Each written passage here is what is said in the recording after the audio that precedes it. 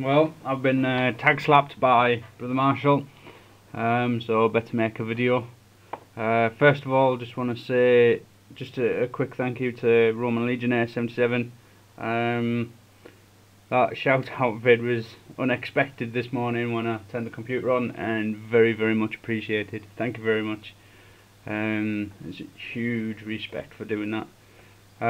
But yeah, go to knives, EDC. There's a few things I normally carry. It depends on where I'm going. If I'm going out and about in the woods, anywhere where I might need a decent knife, then there's my Spartan, without a doubt. If it wasn't for tight UK laws, I would probably carry this exclusively, because it just does everything well, really. Quick deploy out my pocket.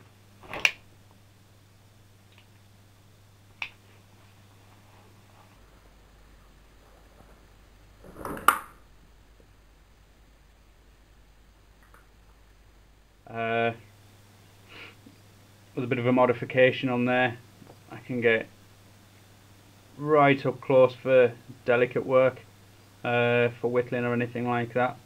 It doesn't hold the best edge in the world. It doesn't hold a very good edge at all, really, but it's a good hacking knife.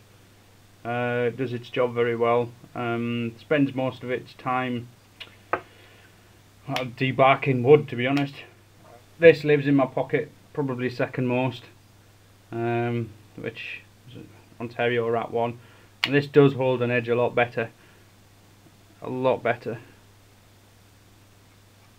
even though it's the same steel, but it's obviously a much different profile. But yeah, I like to carry that because it's very slim. It just feels nice in the hand. Normally got paracord just in case, but I spilt coffee all over it thanks to the little kitten. So don't wear it at the minute. Gotta give these guys a mention, seeing as I do spend a lot of time carrying these.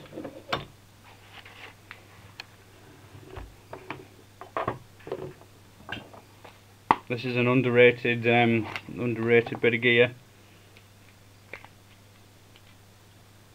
Leatherman secateurs. I carry these again pretty much whenever I go anywhere woodland. These are normally attached to me, and these I do believe are actually UK legal carry within reason, because the blade doesn't lock. I mean, I suppose somebody might argue that that's technically a lock, but obviously you wouldn't go to the supermarket with them. But yeah, this Leadlenser P4, this tends to live with me quite a lot as well, whose batteries are failing. But this gets a lot of use. It's not overly powerful. I think it's only about 15-20 lumens, something like that. But then again, sometimes you don't want massive power. But that goes with me a lot. Occasionally I take this places with me as well, which is an old Spyderco Chinook. It's the first one. I've had this a long time. I've had this a long time as well. I used to carry this everywhere, but again, thanks to being slowly disarmed by our government, I can't anymore because it's got a locking blade. In the pouch there is normally a fire steel in there, but it's in my garage at the minute. I need to put that back in actually. Leadlenser P3 in the side.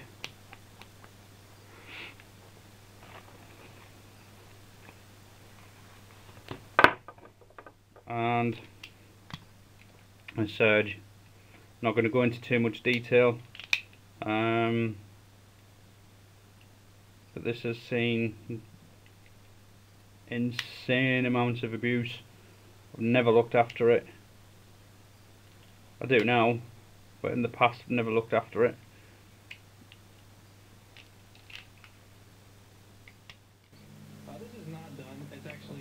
There's one thing I did forget, which is permanently in my pocket all the time, is this. All the time, never leaves my pocket. It's not the best one I've made, but it's not bad. It's a mkmzr ebony core, but 1745 tubes and a super shooter pouch on there.